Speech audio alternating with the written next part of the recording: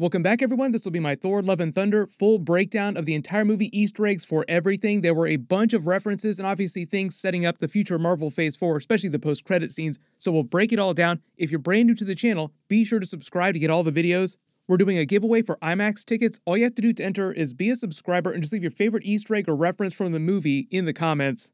Careful for spoilers from the entire movie. We'll be talking about everything. Just starting at the beginning, we'll work our way through shot by shot, talking about Easter eggs and WTF moments as we go along.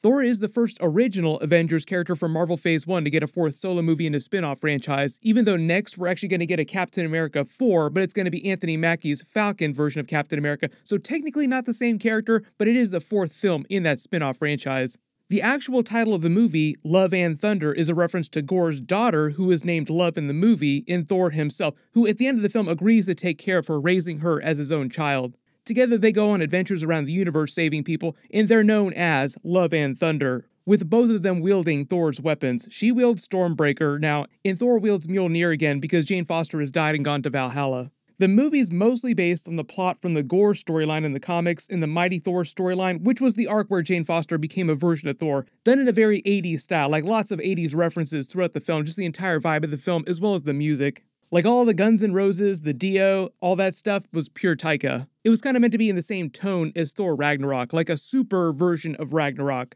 The reason why Love is able to wield Stormbreaker without the power of the weapon just melting her brain is because she has the powers of a god. The way they explain this is because it's a side effect of her being recreated by Eternity, the cosmic entity.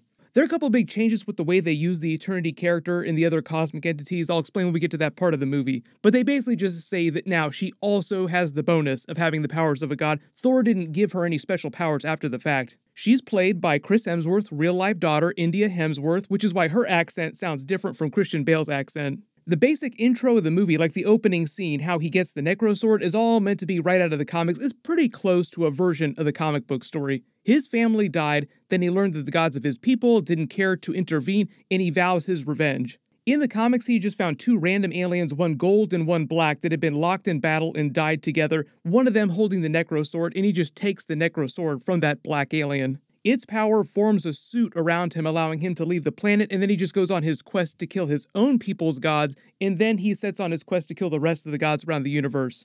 That's kind of what happens during the movie, like he enters the space where his gods live, and the Necro Sword calls to him, showing you the dead body of the previous wielder. Now, one of the things they don't explain in the movie, though, is that there are voices coming from the Necro Sword that whisper to him, calling to him. They never fully explain who this is, but even though they explain the Necro Sword comes from the Shadow Realm in the comics, and they have all these shadow beasts that he summons with the Necro Sword from the same dimension, they could always wind up tying the powers of the Necro Sword itself, to the Null backstory like they did in the comics. But originally when it debuted in the comics, it was just the plain old Necro Sword. It didn't have any of that Null Venom backstory yet. The whole idea with the power of the Necro Sword, it choosing Gorr, is meant to be a parallel for Jane Foster and Mjolnir calling to her, also killing her when she used it the same way that the Necro Sword was killing Gorr and him using it. Like the more both of them use their special weapons, the faster they die. One of the big changes from the Gorr storyline in the comics, though, is his ultimate plan. So ultimately, he finds a quicker way to kill all the gods in the universe, and that is the God Bomb. He just forces the god of bombs to create a bomb that will kill all gods in the universe simultaneously. It's sort of like his Thanos-level Infinity Gauntlet workaround to do everything in one fell swoop.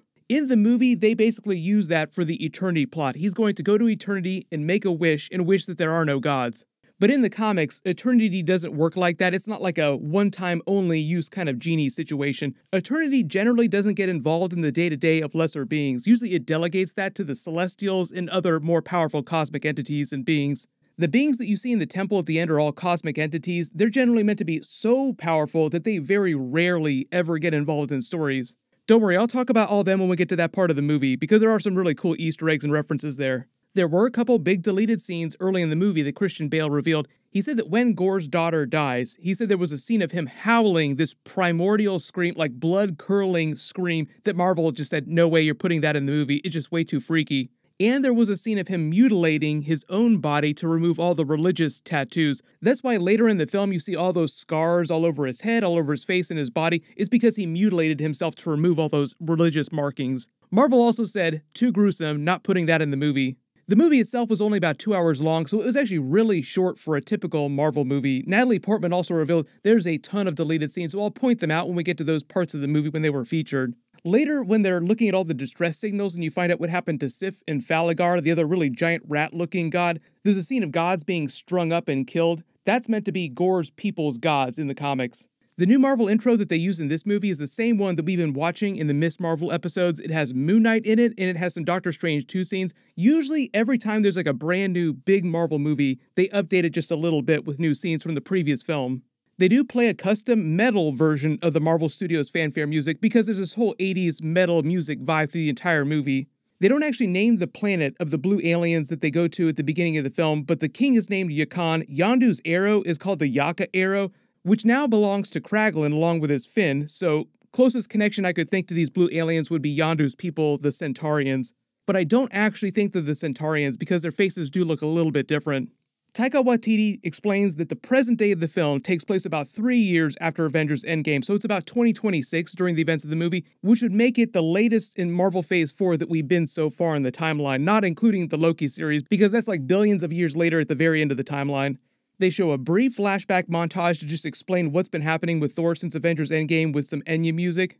He's been hanging out with the Guardians of the Galaxy. They show him losing all the weight. They have a bunch of jokes. While he's going through the workout montage, you don't ever find out who the skeleton of the alien is. The proportions of the head to the body aren't quite right for it to be one of the Watchers, but based on how big the dwarves are, it could be a dwarven skeleton. The hat he's wearing says Strongest Avenger that he wrote in Sharpie himself. It's meant to be a big callback to Thor Ragnarok with the joke about him being stronger than the Hulk. The actual front of the hat, though, the logo is meant to be in the classic Avengers comic book art font saying Earth's Mightiest Heroes. They show a couple flashback scenes of Thor as a child being carried into battle with a tiny-sized hammer. It's not meant to be Mjolnir, it's just like a regular tiny hammer. The woman is also supposed to be just a random Asgardian warrior woman. It's not his mother Frigga or a member of the Valkyrie because by this point the Valkyrie had already been killed off except for Valkyrie herself. They have a short montage of Thor growing up through the different ages because he's about 1500 years old in present day. The youngest version of Thor here, little kid Thor, is actually played by Chris Hemsworth's real-life son. Natalie Portman's children, Taika Waititi's children, and Christian Bale's children were all also in the movie. Natalie Portman and Taika Waititi's kids were in the group that were stolen by Gorr, and then Christian Bale's kids, because they're a little bit older, I think that they were featured in all the scenes in New Asgard with all the tourism stuff. The teenage version of Thor is wearing a version of the classic Jack Kirby costume like the original Thor costume with the old school comics, the gold boots, the gold highlights. Later he brings that back for his Ravagers version of the uniform. This version of the suit is meant to be right before the first Thor movie. The joke about his wolf woman girlfriend I think is meant to foreshadow the Lycan children living in New Asgard, which itself is more foreshadowing for vampires and werewolves showing up in the Werewolf by Night Halloween special later this year and during the Blade movie with vampires next year. The large wolf that they're also doing it on might also be a reference to the same race as the wolves that Hela's cosmic wolf Fenris comes from, which is also itself from Norse mythology. When they're talking about Thor's relationship with Jane Foster, they show some Dark World footage. They have jokes with Korg getting her name wrong. First he calls her Jane Fonda, then later he calls her Jodie Foster. They have a couple of jokes about the other Warriors 3 that died during Ragnarok, saying this guy, like they can't be bothered to learn their names. He also jokes about Loki's 3 different supposed deaths. Just to clarify, this is original Loki that was killed by Thanos, and he's meant to be permadead that time. So like Jane Foster goes to Valhalla at the end of the film in this alternate dimension, she could speak to a version of Loki. He would be there. He mentions Heimdall's death to foreshadow Heimdall's cameo in the post-credit scene. They don't explain who these robots are in this one flashback scene where they're fighting on a different planet, but if you think you know who they are, write their name in the comments below. When he plants Stormbreaker in the ground near the tree, they reveal that because it's made from Groot's body, a lot of you have had this theory in the past, that it continues to grow over time. Like the axe is kind of alive because that part of the axe is alive at least. That's why when he rips it out of the ground, it's already grown roots. They have this running gag during the film where Stormbreaker kind of gets its own teenage Groot kind of storyline, like they had that during the Avengers movies and the Guardians of the Galaxy movies, where baby Groot grows up and becomes this really mouthy version of a teenager. Because technically Stormbreaker is meant to be a teenager, so to speak, during the film, at least the way that Taika Waititi explains it, it's supposed to be kind of similar during the film, because they have this weird love quadrangle between Thor, Stormbreaker, Natalie Portman's Jane Foster, and Mjolnir. Like Thor has had relationships with all these different people. The way he treats the hammer and the axe is that they're both alive. But even though they've been kind of ambiguous about this in the movies, in the comics, the hammer is actually alive. It actually possesses the soul of this cosmic sentient storm that's trapped inside it. So like the hammer itself eventually does wind up speaking literally to Jane Foster during her arc when she becomes Mighty Thor. They have a joke about Thor looking kind of like a witch riding on Stormbreaker like you would ride on a broom as he flies to help the Guardians of the Galaxy and the other blue aliens. They don't actually name the bird aliens that they're fighting, but the way they look kind of like Muppets from the Labyrinth movie. In the movie, all the Guardians of the Galaxy all get new costume upgrades. Groot is only a tiny bit bigger, but he's still a teenage Groot, pretty much the same personality. Star-Lord's costume is Yondu's jacket, basically, like he's been wearing Yondu's jacket, but he's upgraded with a lot of the costume designs from Ego the Living Planet. So like he has a bunch of metal pieces on it, all the designs look kind of like celestial designs, like he's accepted his origin story that Ego was his father. They reveal Thor's Ravager costume is just a combination of a bunch of Asgardian-themed Easter eggs. It's meant to be a version of Eric Masterson's Thunderstrike 80s costume from the comics, which is why he looks kind of like construction worker Thor. He's got the gold boots from the classic Thor costume. He's got the World Tree-looking tank top t-shirt, which is also meant to be an Easter egg for Kurt Russell's t-shirt during Big Trouble Little China, who also did play Ego the Living Planet during Guardians of the Galaxy 2. He also has an Asgardian belt buckle, but I don't think it's meant to be his special belt that doubles his strength. In the jacket is basically just like a Ravager's jacket that he's cut up and repurposed. The aliens also have this joke where they call him the god of destruction, even though he's the god of thunder, because he destroys their sacred temple in trying to save it. But when he goes on the attack, they start playing Guns N' Roses' Welcome to the Jungle from the Appetite for Destruction album. There's a couple songs in the movie from that album and some separate Guns N' Roses songs. They also play Sweet Child of Mine, Paradise City, and November Rain. November Rain is the one from a different album. Axl Rose probably got a sweet check from this movie, and speaking of Axl Rose, Heimdall's son, Astrid, is now calling himself Axl, inspired by Axl Rose from actual Guns N' Roses. When he does the splits between the vehicles, that's also meant to be a Van Damme joke, but it's also a reference to the commercial that Van Damme did, where he did the splits between a couple 18-wheelers, which itself was meant to be a parody of himself doing the splits in all of his movies. So it's like a parody of a parody. There are a couple jokes about Thor just wearing out his welcome, like he jokes about them helping out when really Thor doesn't actually need their help. Like he doesn't need to be with the Guardians for physical help, he's there more for emotional help. Like they show him crying a lot when he's hanging out with Star-Lord.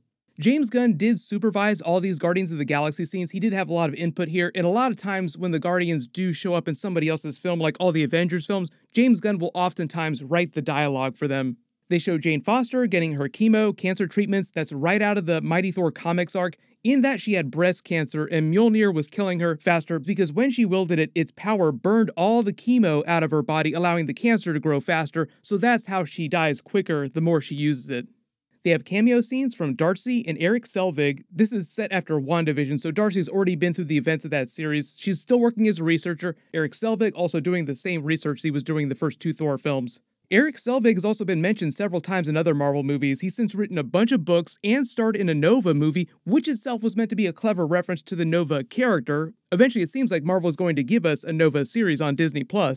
They also just mentioned Eric Selvig's name on the Miss Marvel series when talking about his research into wormholes between dimensions. They revealed Jane Foster has also published a book about her research into wormholes called The Foster Theory, which Love is reading on Thor's ship at the end of the movie. When she references Event Horizon, that starred Sam Neill and Lawrence Fishburne, both MCU actors now. Sam Neill is the fake version of Odin, and Lawrence Fishburne is Goliath. She also references Interstellar by Christopher Nolan, basically trying to explain science as people believe it as magic, kind of like a reverse of what happened during the first Thor film. That was what it was meant to be a callback to, Thor explaining everything to her. Darcy also makes a Space Viking reference, talking about Thor this time, but later in the movie they also bring it back around when Korg calls Jane Foster, Mighty Thor, a Space Viking, talking about the statue that they built for her. But instead of hearing an actual voice like Gorr hears from the Necrosword, she just hears the ringing sound that Mjolnir makes when it flies through the sky. But that's what gives her the idea to use the power of Mjolnir to try and heal her cancer, because she sees that it can make people stronger and purge their bodies of sickness. Obviously, the research seems like it's misguided. It doesn't exactly go that way, like it literally is too much for her body. They play the Guns N' Roses Paradise City song when she goes back to New Asgard, and they reveal that Valkyrie, in a bid to try and make more money for her people, has basically turned it into a version of Disney World. Like, this is a Disney movie, so they kind of make a bunch of Disneyland, Disney World jokes with everything just being commercialized and turned into this big touristy destination. They even have jokes about them doing commercials for products too. Like they even shot a funny tie-in ad with fake Thor played by Chris Hemsworth's real-life brother Luke Hemsworth for Old Spice. But this is why there's so many puns all over the place. Like they christened a new store called Infinity Cones, themed after Thanos and the Infinity Gauntlet, selling regular ice cream. The Goat Boat is an actual ship that they use for tours. The neon sign is actually an Easter egg for the Tom Cruise cocktail movie. It's called the Aegir, which literally means the sea. One of the local bars is called the Black Raven, named after Odin's Black Ravens. They revealed that Meek is using a cyborg body and that he is a she. It's a female office worker uniform she dresses in. She's just been helping Valkyrie out. The way they explain Valkyrie is that she's also really bored at the day-to-day of being queen. Like she really wants to go back to just being a female warrior with the other Valkyrie. She really misses the Valkyrie core that died off when they tried to kill Hela. So during the movie, she thinks of Jane Foster's Thor as kind of like one of her sisters. They have another funny play, this time parodying the events of Thor Ragnarok, Odin's death, and Hela breaking Thor's hammer to set up the Jane Foster Mjolnir twist and the twist with her dying and going to Valhalla at the end of the movie. They brought back Matt Damon as fake Loki, Luke Hemsworth as fake Thor, and Sam Neill as fake Odin. In this time, they cast Melissa McCarthy as a version of Hela. After Gorr's attack, they also bring back Matt Damon and Luke Hemsworth for funny cameo scenes where the actors are begging Valkyrie to put on another play based on the events of Gorr's attack. Like, the people need entertainment, we should put on another play. You also notice they've erected special shrines at the site where Odin actually died on the cliff face, like right where he died. They have Daryl from the Thor Ragnarok Team Thor funny short giving tours. They also have a joke about how they created the shrine for the pieces of Mjolnir on the site where Hela broke it. Like, this is literally the site where it broke. Because of the enchantment, nobody could move the pieces because no one was worthy, so they literally just lifted the ground up and built the shrine around it. There's a joke about that too. It's meant to be a reference to the joke at the end of Avengers Age of Ultron about the elevator lifting the hammer and the elevator not being worthy. Then there's actually a big deleted scene here where Jane Foster gets the power of Mjolnir, the hammer reforms. I don't know why they deleted it, they probably just wanted to move past this scene. But the idea is that Hela only broke the hammer itself. She wasn't powerful enough to destroy the enchantment on it, so when Jane Foster comes close to it, it's the power of the enchantment that reforms the hammer, and all of her armor comes from the enchantment. Her armor is meant to be a combination of comic book Mighty Thor armor, Sif's armor, and then classic Thor's armor, because Thor's like, you're dressed like a version of me. Then Thor gets his two goats from the comics, Tooth Gnasher and Tooth Grinder, but in the comics they're not actual goats, they're just like cosmic animals that help him fly through space when he needs to get around places and he's become unworthy. In the movie though, they explain that they belonged to these blue aliens before, and they're kind of dumping them on Thor like it's not meant to be a gift, it's kind of a curse. The big joke being that they suck and they just scream a lot. Mostly the goats are used for comedy, like what you see in the trailers is basically the way they use them in the movie. James Gunn also revealed that the goats themselves would come back during the Guardians of the Galaxy holiday special this Christmas. That's meant to be like a prequel to Guardians of the Galaxy 3, so it will be canon to the MCU. I'll do a video for that when they release a trailer, but we probably won't get that till way later this year. Kraglin comes back, he's wearing Yondu's fin, and they reveal that he's been marrying locals on every single planet that they've gone to in the last couple of years. Then in the scene when they're revealing all the different distress calls, they have a bunch of different scenes that are meant to be comic book references to a bunch of pantheons of gods that Gorr has already killed. Like, all these are different Gorr kills that we don't see during the movie. Natalie Portman also said that there were tons of deleted scenes and whole worlds that they cut out of the movie. I think a lot of those scenes were just showing Gorr's path of destruction, showing him actually killing some of these other gods. Also, they explained there was a deleted scene with the Grand Master and with Eitri the Dwarf, and they made it sound like that was brand new scenes that we hadn't seen before. So I think they would have also shown up in this montage, or maybe during the flashbacks when they're talking about what Thor's been doing this whole time. The dead god where Thor finds Sif, now minus one arm, is Falligar, god of the Falligarians, right out of the comics. He was actually Thor's friend. He's the person that kind of makes him realize what a threat Gorr is. And then they have the funny scene where Thor says goodbye to Star-Lord and the Guardians of the Galaxy. The handshake that just goes on forever. Taika Waititi also said there's a deleted scene here where they just did more and more handshake, like it just keeps going on and on and on. The snake you cannot trust move, I think, is meant to be a reference to Loki and the World Serpent. Later, we also find Loki tattooed on Thor's back. The second costume upgrade that Thor has is right out of the comics. The third costume upgrade, the blue gold armor, is like a version of his battle armor and the Rune King Thor armor with a crazy big helmet wings. When we catch up with Sif, she also gets another costume upgrade, which is based on her comic book armor. They have a couple of Valhalla jokes to explain how you actually make it there to set up the end of the movie. And then when they go back to New Asgard, they have that funny moment during Gorr's first attack where Thor sees Mjolnir for the first time, and he sees Jane Foster for the first time as another version of Thor. So the way they explain the mechanics of this is that he's still worthy, he can still pick up the hammer, it's just that the hammer has temporarily chosen Jane Foster as its main wielder, so it obeys her commands first in battle, and if she were to die during some other battle, then it would answer his call. That's why at the end of the film, after she dies, he's able to wield it like he normally would. They have a bigger flashback to explain why they broke up. This is all right after the ending of Thor the Dark World, and it sounds like their relationship only lasted for a little while before going their separate ways, because when he says they've been separated for over 8 years, that's basically like right up to the end of Dark World. But the joke with her thinking it's only been a couple years, I think is meant to be a reference to her being snapped, like she missed 5 years of her life, which is why it seems like 8 years to Thor, but closer to like 3 years for her. They have a couple funny moments here too about Thor's relationship with the hammer, like they use the hammer to go rollerblading together. They also pay that off later when Thor's like, "Are you still rollerblading? I've been rollerblading a little bit." Then the reason why Gorr can pick up Stormbreaker is because it doesn't have that same worthiness enchantment on it that the hammer does. Even Thanos is able to pick up Stormbreaker during Avengers Endgame and use it to try and kill Thor. Valkyrie joins them wielding Odin's spear, which Thor gave her when he gave her the title. She's also riding her winged horse, Aragorn. In the comics, the Black Knight, Kit Harington's character, actually gave her that horse. Obviously in the MCU, it's an ancient horse that was given to her by Odin a long time ago, so it's a little bit different backstory. They have a joke about it being a portal horse. The joke is that it can open portals across space like the Bifrost. Later in the movie, that's how Jane Foster gets back to eternity. You notice in the town hall the next day when they're all meeting, Valkyrie is wearing a Phantom of the Opera t-shirt. I've already explained Heimdall's son Astrid. The reason why he can contact Thor across space is because he has all the same powers that Heimdall did. That's also why his eyes glow the same way that Heimdall's do. One of Heimdall's big abilities in the comics, though, is literally just farsight. He can see anything across the universe as long as he focuses on it. So, like, he can't see everything simultaneously all at once. You'd have to tell him what you're looking for, and then he'd be able to find it. When Thor's talking about omnipotent city and the gods, he mentions a couple specific really powerful ones. Ra, the leader of the pantheon of gods that Khonshu comes from that we saw on Moon Knight, he's actually meant to be Khonshu's father in the comics, also called Amit. We also see Bast the Panther Goddess later in the film. That's the goddess that Black Panther and the people of Wakanda worship. She's meant to be Khonshu's sister, also the daughter of Ra. He mentions Hercules, setting up the cameo scene in the post-credit scene, also kind of letting you know that he thinks of Hercules as being one of the most powerful gods. Thor and Hercules have a long history in the comics. Hercules is a huge Marvel character, so I'll talk about him a little bit more when we get to that part of the movie. He mentions Tome Toenga, Quetzalcoatl, the Aztec god. The people in the MCU at one time actually believed that Ajak, the Eternals character, was a version of that god, when really it is an actual god. This also kind of connects to Black Panther too. The reason why they're doing so much stuff with the MCU gods in Moon Knight and now in Thor Love and Thunder is to help set up Black Panther 2, where we see a version of Namor who also forms a contract with one of their people's gods, the same way that Black Panther has a contract with Bast the Panther Goddess. I just did a really big Black Panther 2 first look video explaining that and what his god tier avatar form looks like, so I'll link that below in the description.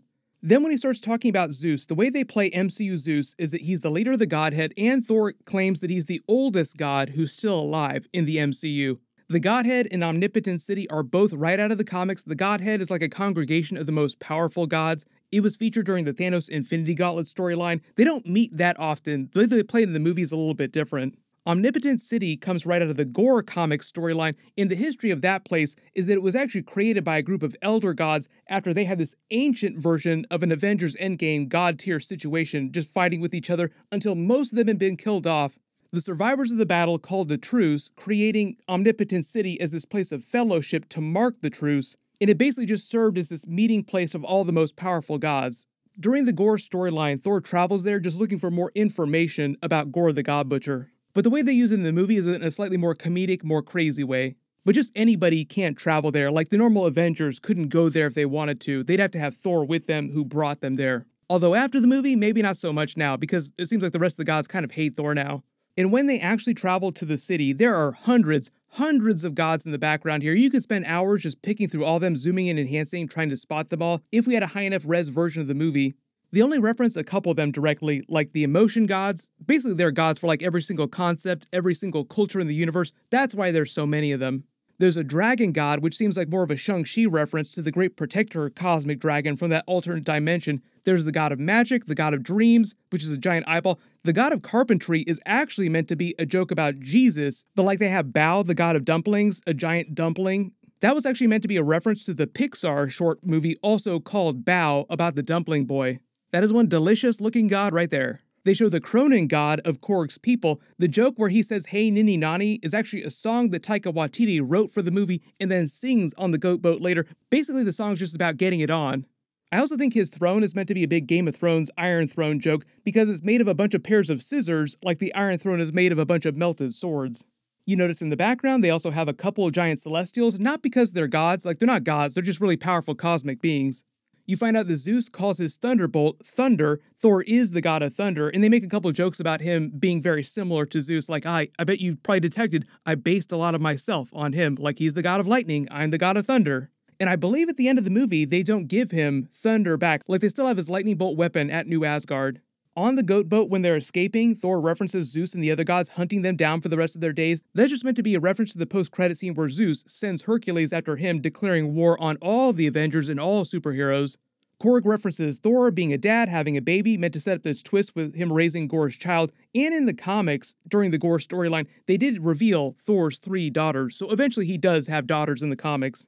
Gorr's able to steal Stormbreaker from Thor as they Bifrost back to New Asgard because there's no worthiness enchantment on it, so he can literally just pick it up, and uses that to summon the doorway where eternity is. So like the temple has at least 7 cosmic entities inside it. There's eternity itself, the living tribunal, the Watcher. Some of you think this celestial is the prime celestial. There's death, eon, and infinity. I've already done longer videos explaining who all these cosmic entities are, but like death, for instance, was from the Thanos Infinity Gauntlet storyline. Eternity is meant to be the living embodiment of everything in the universe, like the actual MCU itself. So when they actually travel into this cosmic place in the center of the universe where it actually exists, it's kind of like them looking at themselves because they're looking at the actual universe. That's why its body is the starfield. You also notice on the doorway where the Bifrost is meant to open the portal, the symbol is the same symbol that the Bifrost burns into the ground every time that it opens. When Thor grants the power of Thor to all these children, that's just meant to be a wink at the Thor Corps from the Secret Wars arc, with many, many versions of Thor at once. They explain that after Jane Foster comes back using Valkyrie's winged horse in the portals, she destroys the Necrosword like it disintegrates into nothingness. And lots of you asking what Jane Foster whispered to Thor before she died, she was suggesting a new catchphrase and he was just responding to her saying, "Oh, that's the best one yet." So you can post all your theories what you think her catchphrase was. I've already explained how Gorr brings his daughter back using his wish to eternity and how they kind of changed that from the comics. In the comics, eternity doesn't really work like that, but it is meant to have nigh omnipotence inside the MCU, like it has control over all time and all space, so it can do things like that. It could bring a version of his daughter back. When they go back to New Asgard, they reveal the statue to Mighty Thor. Valkyrie starts training all the different children. Sif, with her one arm, starts training Heimdall's son. Korg pays off the joke about the way that their race reproduces in the volcanoes with this new person that it seems like he's going to have a child with. And they just have a bunch of jokes with Thor being dad to Gorr's child, like a bunch of father-daughter jokes, just like casual, like they're regular people. She's reading Jane Foster's book. She draws all over Thor's hammer. It's just meant to be annoying things that little kids do. I've already explained the title sequence, Thor Love and Thunder, like the actual name of the movie. But then they have this very 80s themed end credits sequence with all the different names done in 80s album fonts.